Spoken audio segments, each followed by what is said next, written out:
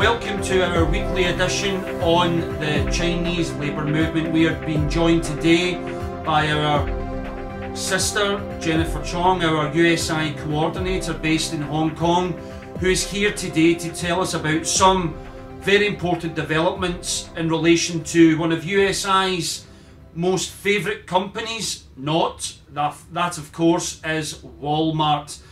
Jennifer, a pleasure to have you with us, and tell us what's going on with this Walmart situation in relation to the workers who I understand are out in protest.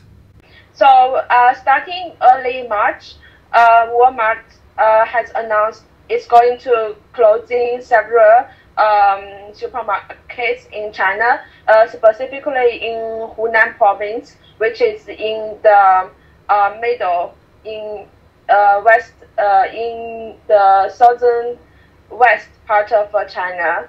So on hearing the announcement, the workers, they got very angry because they didn't get the legal compensation. So one highlight is the union chairman started to organize workers to protest against the Walmart management. Jennifer, thanks very much for that update. And of course, Walmart is the biggest private sector employer in the world, and the sort of practices that they are deploying in China, those of us in the UK and in America and people around the world will recognise this sort of behaviour by Walmart. But I know, picking up in our conversation from last week, Jennifer, there's a particular gender dynamic to this situation as well, because as we spoke, there is in China a lot of gender occupational segregation, and this really applies to Walmart, doesn't it, where the vast majority of the workers affected by this potential closure are women. Do you want to tell us a little bit more about that? Okay, sure. So according to the union chairman, around 90% of the Walmart employees in that specific store are women. So in total, 145 employees were affected by the store closure. So at this stage, we saw the armed police. The police were coming to the protest location to detain workers, and by now, I believe the workers who were detained yesterday have been released. But there was a very tense environment on the labor relations in the cyberspace. The Weibo, the Chinese Twitter. So the scholars and lawyers, they are gathering together to support the workers and the union. Jennifer, thanks very much for that update. What is the situation at present? I know that there is some debate and confusion as to whether Walmart is going to go ahead and close its factory and retail outlet there. Is that still up for debate, or does it really look as if Walmart are pushing ahead with the closure? And what sort of support is being given to the workers by lawyers to try and use the Chinese labour laws as they are at present to apply pressure? And importantly, what can people do around the world to show their solidarity with the workers, Jennifer? Okay, so I believe Walmart is going to go ahead with its closure plans in Hunan province, and so far it has announced 2 stores will be closed because of the profit problems. Walmart is no longer earning enough profit in these 2 stores. So the workers there, they face 2 options. One is to transfer to other Walmart stores. The other is they can choose to resign or quit. Then Walmart will give the workers a certain amount of compensation. The dispute right now is that the workers don't think the compensation is sufficient enough, so they are working together with the union to demand more compensation. Thanks a lot for that, Jennifer. And how can people around the world support the workers in the Walmart store that you've referred to, other than generally sharing this video and sharing information across the social media streams? Because I often think, Jennifer, one of the most important things is to disseminate the information and to let people know around the world what the Chinese workers are involved in terms of their struggles for fairer terms and conditions and security of their jobs. Is there anything practical that people could get involved in supporting the workers, even perhaps with USI's Weibo account? Yep. I think right now the problem is the Walmart management. They are working with the local government to fight against the workers, such as workers are protesting, and then the government will send police to detain the workers. So the local government is working with the Walmart to fight against the workers. So I'm thinking one practical way is to, like we did before, is to sign petition on a global level to support the workers, to give Walmart pressure, especially its American headquarters. Okay, Jennifer, thank you very much for that update, and we look forward to speaking with you in the very near future on the latest movements in the Chinese labour market and how we can support our brothers and sisters in China. Thanks very much for chatting to us today. You're welcome. Today we're being joined by our brothers, Geoff, who is the Communications Director for the China Labour Bulletin, and Jiayi, who is the Communications Officer. Welcome today for joining us to talk about a really important issue in relation to Walmart that is ongoing in China at the moment. Welcome, guys. Good to be here. Thank you. Tell us about what is going on with one of USI's favourite companies, of course, Walmart, the biggest private sector employer in the world. And I'm absolutely not shocked to hear that the same tactics that it's deploying in America and the UK, they are of course deploying in China. Please tell our audience about what this company is up to. Well, Walmart has been expanding very rapidly in China, and they first went in about 10 years ago, and they opened stores everywhere, and then recently they discovered a lot of these stores are not profitable. So, of course, what do? They say, oh, we'll just close them down and move them elsewhere. But they never bothered to tell the workers that this plan, and this one store in a central Chinese city, the workers were just given 2 weeks' notice, basically saying, we're closing down. You can either accept a redundancy package, which was pretty insulting, or you can move to another store in China. And that store might be anywhere. And these people, they've got families, they've been working here for many, many years. They've got kids in school. They don't want to move.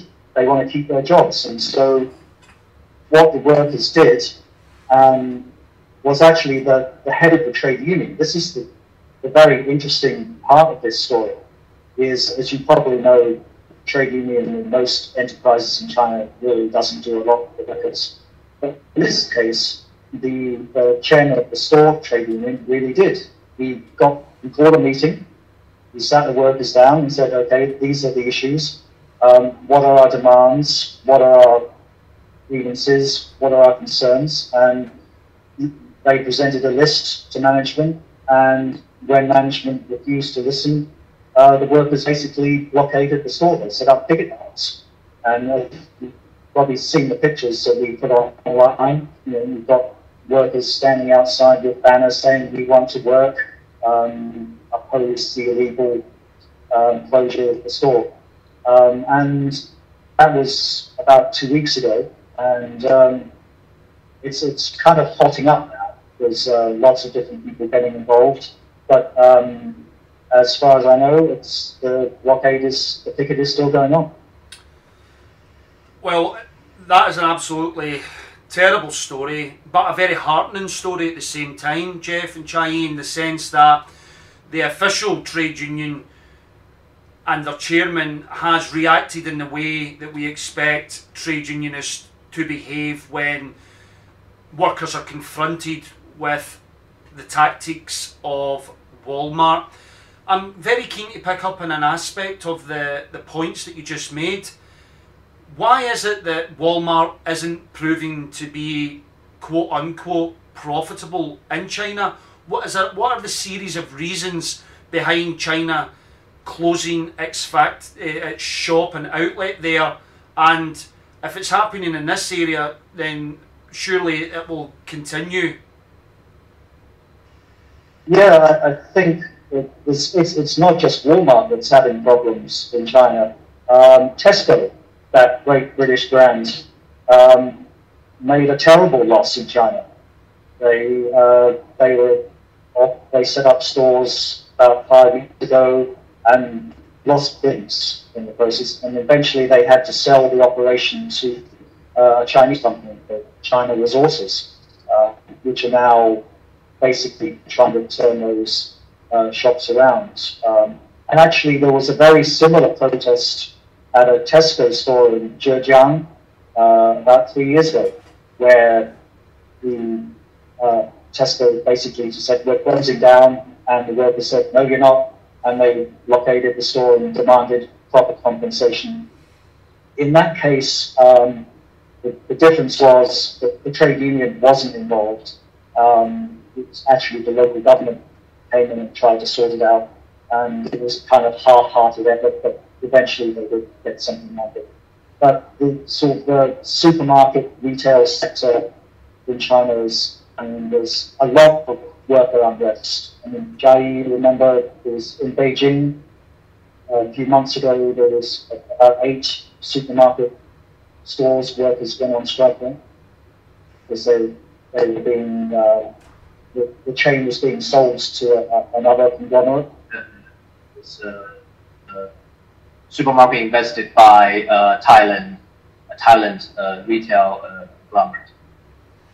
Okay, I mean that's fascinating, because, not to digress too much, because we really want to talk about Walmart and China, but the same sort of activities and difficulties that are being experienced by both Walmart and Tesco in India as well. So it's fascinating to watch these two major corporations trying to break into China and India with great difficulty. But bringing the conversation back to the situation with the closure of the Walmart store, what is happening at the present time, and what is the likelihood that the closure could be overturned?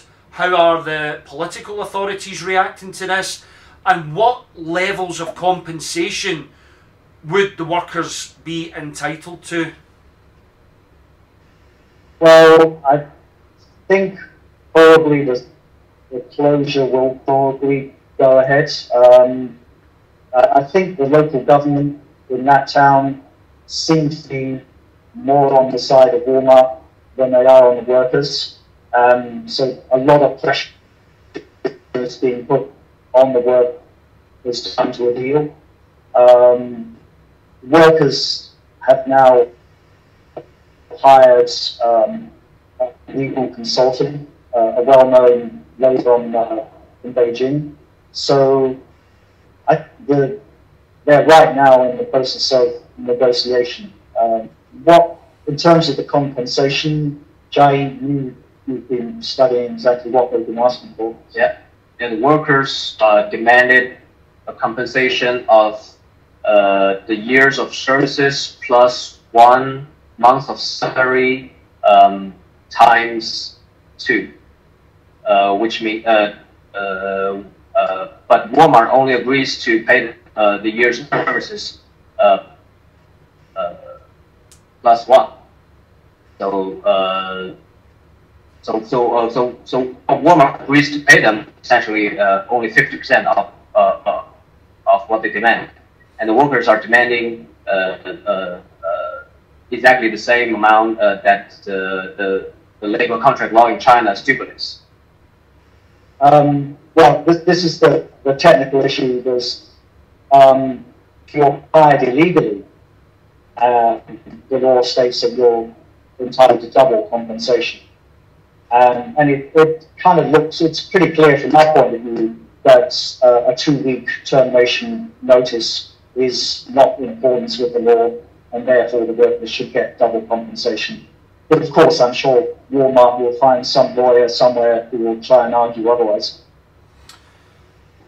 Listen, I think there's a number of very important developments that are taking place with respect to those in the capacity of the official trade union movement, as you referred to, standing up and fighting for the workers, and of course the absolute scandalous behaviour of Walmart around the world, the arbitrary decision making of shutting a store within 2 weeks and disputing the levels of compensation for these workers to add even more misery to the situation of them losing their jobs. And of course we are talking about the biggest private sector employer in the world, one of the richest organisations in the world, richer than many countries. I think it would be in the G20 in terms of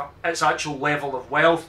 So it's very important that we continue to shine a light on Walmart's activities around the world, whether it is in India, China, Mexico, the UK and America, because it's very important that we join the dots on the behaviour of this company. Is there anything, Jiayi and Geoff, you would want to tell our listeners about how they could potentially get involved in supporting the workers in the dispute?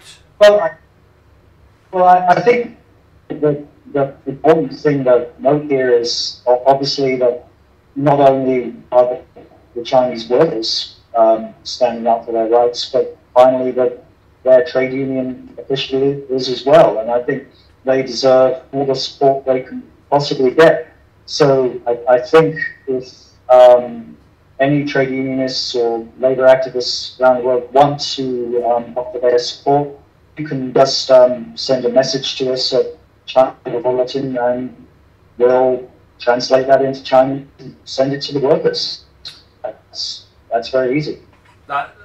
Listen, I think that's a great place to end, and of course we at USI will endeavour to support China Labour Bulletin as much as we can in getting their message out to around the world about what is going on in China. And of course we will use our social media streams, including Weibo, to encourage the workers and the trade union to hold firm and to ensure that justice prevails.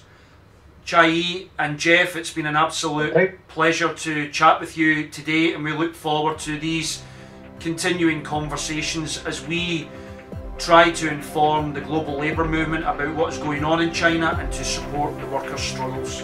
Thanks very much. And you. Cheers.